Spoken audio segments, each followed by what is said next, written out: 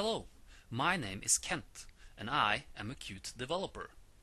In this video, I'm going to tell you about something called QtScript.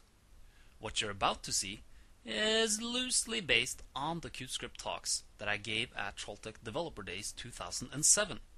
The full presentation slides and the associated source code is available at labs.trolltech.com. So, what is this QtScript thing anyway? Well, QtScript gives you, as a Qt C++ application developer, a simple yet powerful way of embedding scripting into your application. The benefits of application scripting are well covered in other media, so I won't go into detail about that here. What I will do instead is give a small tutorial on how you might go about integrating QtScript into an existing Qt application. I want to show you the core concepts and techniques that you will be using when integrating QtScript into your own application. Now, the application I've chosen to work with should be well known to Qt users. It's Qt Assistant, a tool for presenting and searching documentation, including Qt's own documentation, of course. Now, what I'm going to do is use QtScript to make relevant parts of the functionality in Qt Assistant available to script writers. So, for example, a script will be able to load up a new page of documentation, query the browsing history, or initiate a search. Not terribly useful, perhaps, but after I've shown you this, hopefully you'll have an idea of what QtScript can do for you out of the box.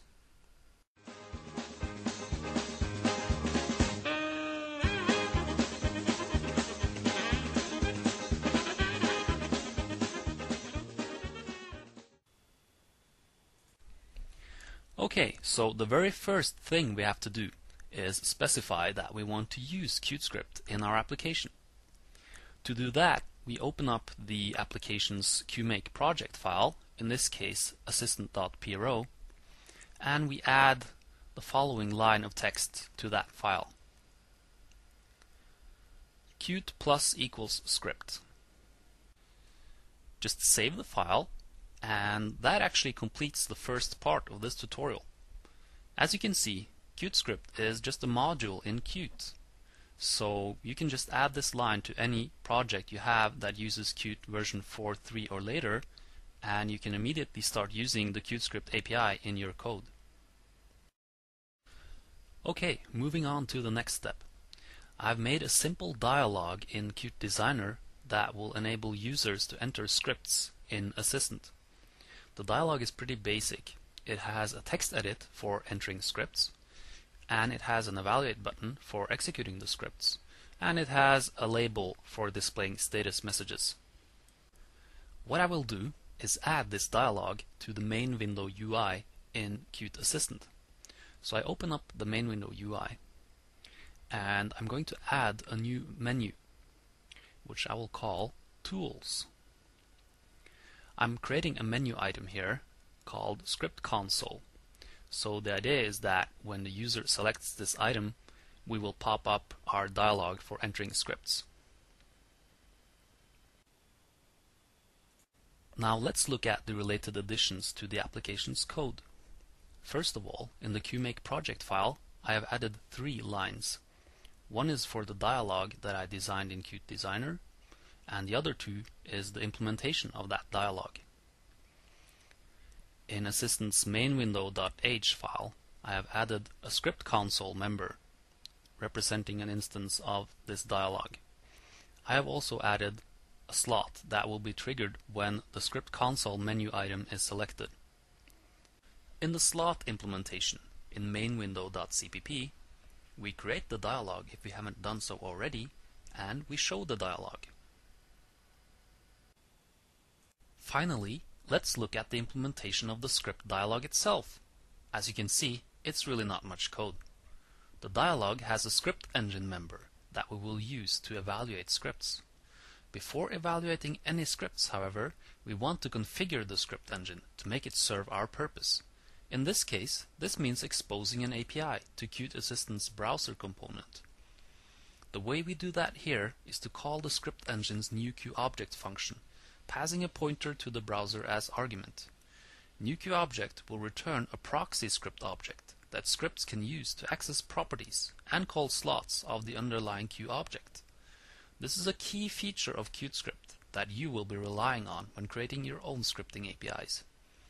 We add the proxy object as a global variable, and that actually completes the configuration. So here's the slot that is executed when the user clicks the Evaluate button of the dialog. We extract the contents of the text edit and we pass it to the script engine's evaluate function. We convert the resulting script value to its string representation and display it in the label, giving it a nice red color if an error occurred. For instance, if there was a syntax error in the script. Okay, I've compiled this thing and I'm ready to give it a bit of a try. I bring up the script console dialog and I type in browser, which is the name of the global variable I added when configuring my script engine. I evaluate this simple script, and the status message says that it is indeed a tabbed browser instance. Great, so now what? Well, let's look at the definition of the tabbed browser class. Here we can see the slots that are defined in this class. As I said, these slots will automatically become available to scripts, so let's try calling a few of them.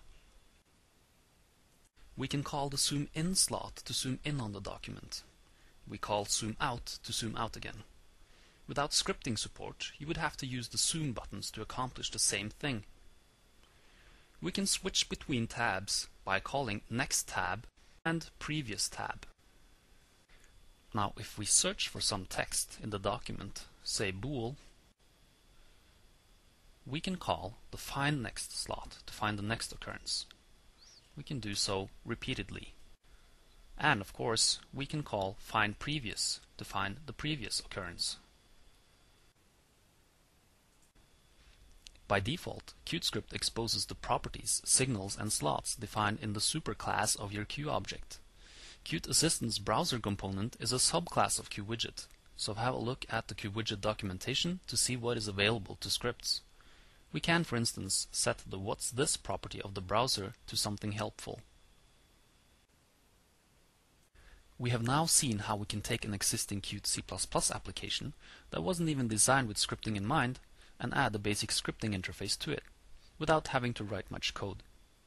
To recap, add Qt plus equals script to your QMake project file, include the main QtScript header file in your CPP files, create a QScript engine instance, expose one or more Q objects that offer an API specific to your application, and finally provide a mechanism for feeding the engine with scripts. That's it for this tutorial. For more information, check out the QtScript documentation and keep an eye out for scripting related entries in the Trolltech Labs blogs and in the Qt Quarterly newsletter. Again, slides and code for all the Developer Days 2007 presentations can be found on labs.trolltech.com. I thank you for your attention and I wish you much success with QtScript.